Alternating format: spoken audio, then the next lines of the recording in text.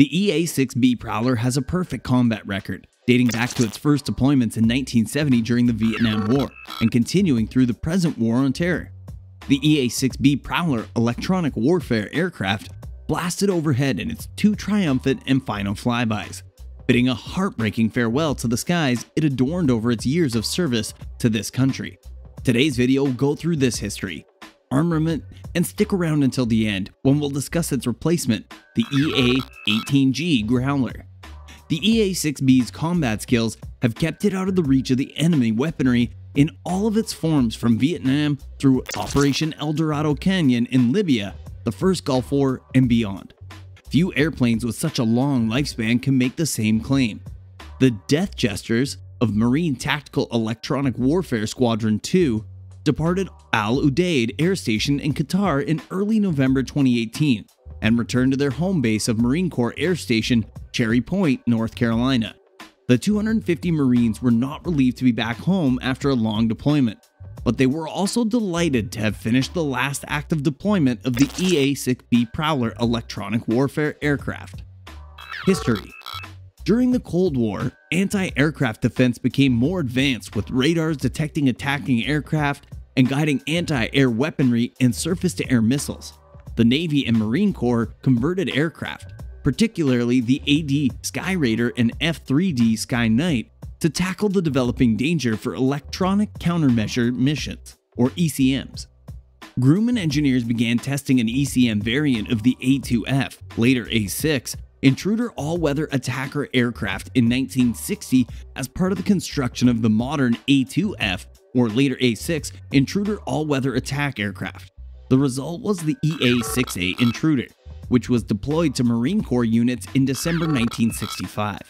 Just as the air battle over North Vietnam intensified during Operation Rolling Thunder. Grumman was also working on tactical jamming systems and defining the criteria for the plane that would be used as a platform for it. The result was the EA-6B Prowler, which drew on the success of the EA-6A but had several differences, such as a 4-man crew comprising of 1 pilot and 3 electronic countermeasure officers. During its service life, the Prowler was modified to incorporate better equipment that increased its warfighting capability. This includes plans to fire high-speed anti-radiation missiles, or HARM missiles. The EA-6B was developed with the help of 3 A-6As.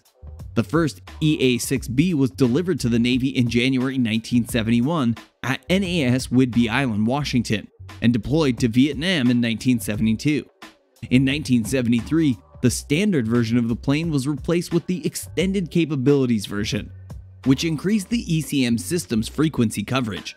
Since then, it has shown its military capability in joint strikes on Libyan terrorist targets in 1986, Operation Desert Storm in Bosnia-Herzegovina, Kosovo, and Operation Iraqi Freedom.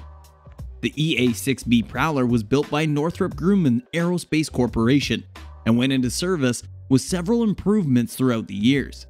Its objective satisfied the demand for a specialized electronic warfare aircraft capable of providing a tactically survivable electronic countermeasure curtain for strike aircraft. Until 1991, a total of 170 EA-6Bs were constructed. The EA-6B's jamming capability and capacity have been gradually improved since 1973, thanks to the EXCAP, Extended Capability efforts. Since 1995, the EA-6B has had the capacity to neutralize the danger presented by enemy SAM installations with more direct techniques. EA-6B Prowler. The EA-6B Prowler is a twin-engine airplane with a mid-wing design. The electronic warfare equipment is housed in a bigger pod at the top of the tail fin, and the Prowler has a longer nose with a larger cockpit portion with 2 canopies to accommodate the pilot and mission crew. For the larger aircraft, the under-fuselage structure was strengthened in the region of the A-frame arrestor hook and landing gear to resist carrier landings.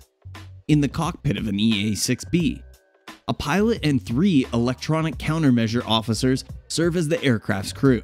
The pilot is located on the port side of the cockpit, and 1 ECM officer station is equipped with communications, navigation systems, and defensive electronic countermeasures, including decoy dispensers. 2 ECM officers and the ALQ-99 control and display stations are housed in the rear cockpit.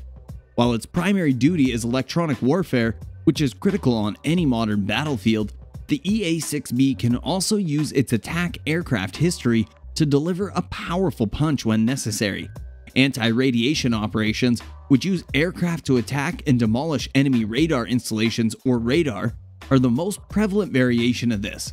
When combined with the EA-6B's capacity to identify and follow enemy signals, it becomes an even more powerful weapon.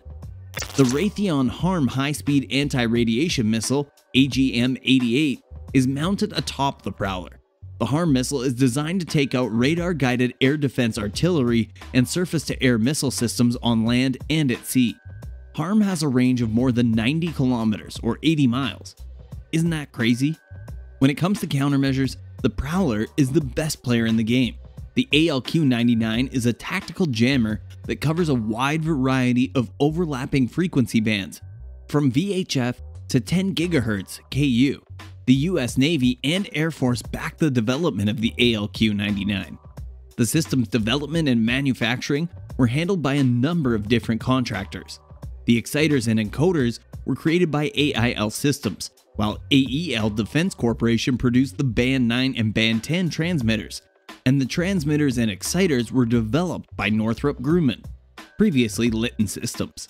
The ALQ-99 pods are carried by the Prowler in 5 locations, 2 under each wing and 1 beneath the fuselage. Each pod is equipped with 2 strong continuous wave transmitters that employ beam steering to target the jamming signal at the danger. The jamming signal characteristics are tailored by an exciter in the pod. Each pod contains a control computer that communicates with the aircraft's ALQ-99 central processing unit. The CPU interprets danger signals, supervises jamming operations, and provides data for the crew to see. Data about the characteristics of the emitters that hostile forces might use and downloaded into threat library on the CPU before the mission. Using signal matching methods, the CPU compares the parameters of identified danger signals to the threat library.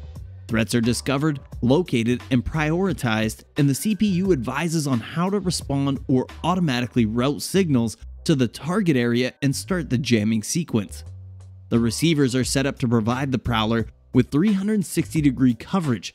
The reception antennas for Band 1 and 2, VHF and VHF-UHF, are housed in blister fairings on both sides of the tail fin. Higher frequency receiving antennae systems are housed in the fin top blister fairing. At its peak, the EA-6B had 4 Marine squadrons and 14 active duty Navy squadrons, plus 1 training and 2 reserve squadrons. Prowler squadrons aboard carriers normally deploy 4 to 6 aircraft. The Marine squadrons deployed 6 during their most recent land deployments. Several Navy squadrons were classified as expeditionary, indicating they were designed for advanced deployment to onshore air stations rather than carrier air wings. This was to compensate for the Air Force's EF-111's retirement, leaving the Prowler as the only tactical EW aircraft in the entire US arsenal. Engine. The plane is powered by 2 50KN Pratt & Whitney J52 P408 turbojet engines. The airplane has a maximum internal fuel capacity of 7,000 kilograms and can carry an additional 4,500 kilograms in fuel pods externally. The aircraft's unrefueled range on internal fuel is 1,800 kilometers. A refueling probe is installed in front of the cockpit for in-flight refueling. The plane flies at 775 kilometers per hour and reaches a maximum height of 12,550 meters. EA-6B retirement of the Prowler.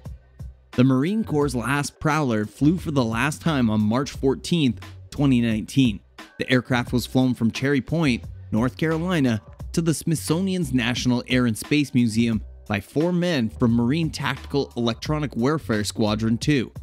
As a tribute to history, the team took a detour over the Northrop Grumman facility in Bethpage, New York, where the plane was produced. When the plane reached the Air Museum gates and taxied through an arch of water provided by Palm Springs Fire Department firefighting units, more than 320 people cheered, most of them with cameras. Well, all good things must come to an end, and for an aircraft that had been in service for some time, it was time to put it to rest and allow the young kids out to play, which leads us to the Growler. The EA-18G, like the Prowler, was based on an existing aircraft, the FA-18EF Super Hornet. However, the EA-6B lacks many of the capabilities of the A6. The Growler has many of the Super Hornet's attributes. The EA-18G Growler is powered by two F414GE400 engines that provide 22,000 pounds of torque. The plane can reach a top speed of 1,960 kilometers an hour and a maximum height of 50,000 feet. When equipped with external fuel tanks, it has a range of 1,570 kilometers. Despite the fact that this aircraft has been decommissioned, it has seen several conflicts and was instrumental in the capture of Osama bin Laden. Sure, the SEALs had a top-secret helicopter developed especially for them to help them slip into Pakistan. An EA-6B Prowler, on the other hand, ensured that the region surrounding Osama bin Laden's compound was devoid of any annoying radar or electronic signals that could have given the operation away. But what were your thoughts on this incredible beat? And do you believe the Growler would be able to keep up with the Prowler's rich history? Let us know what you think in the comments down below.